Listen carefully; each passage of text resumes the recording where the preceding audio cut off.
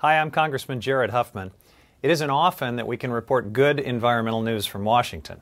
These days, the news is often about the latest embarrassment. Earlier this month, for example, a certain senator threw a snowball on the Senate floor, thinking that he was disproving the science of climate change. What's worse, he's the chairman of the Senate Committee on Environment and Public Works.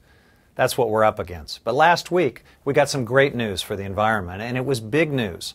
After more than a decade of effort by California lawmakers, environmental leaders, fishermen, the tourism industry, and local communities, the Obama administration gave final approval to a massive expansion of the Gulf of the Farallones and Cordell Bank National Marine Sanctuaries. This expansion added 2,200 square miles of water off the coast and more than doubled the total protected territory, stretching now from the mouth of the San Francisco Bay all the way to the Mendocino coast. These national marine sanctuaries now encompass an area almost as large as the state of Connecticut, and they'll protect one of the planet's most prolific and vibrant ocean ecosystems. Why is this so important?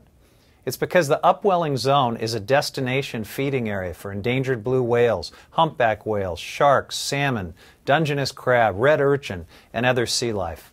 Above the waterline, the protected area contains the largest seabird colony on the U.S. mainland. These waters are critically important for the health of the Pacific Ocean, and by expanding these two sanctuaries, we have protected a 350-mile band of ocean from drilling and other dangerous activities. This area has been in the crosshairs of oil and gas development for a long time, as recently as the Bush administration. A repeat of the oil spill that happened off the Santa Barbara coast in the late 1960s, or the terrible Deepwater Horizon spill just 5 years ago in the Gulf of Mexico, would cause untold damage to this national treasure and would have disastrous effects on our local and coastal economies. But this is also about mitigating the effects of climate change. The impacts of climate change are being felt in our oceans already.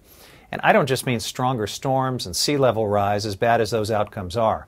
Climate change is harming ocean ecosystems, which already face threats from pollution, ocean acidification, and overfishing.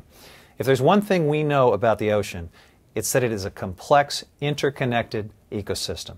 Harming ocean chemistry and altering the biodiversity of our seas will have very serious consequences. And that's why expanding this network of marine sanctuaries is such a critical step in protecting marine life from further climate harm. We now have more than 150,000 square miles of marine sanctuaries on our coasts and in the Great Lakes, also near the Hawaiian Islands and American Samoa. These sanctuaries can reduce environmental stressors on sea life and help prevent extinction. Climate change mitigation at its best.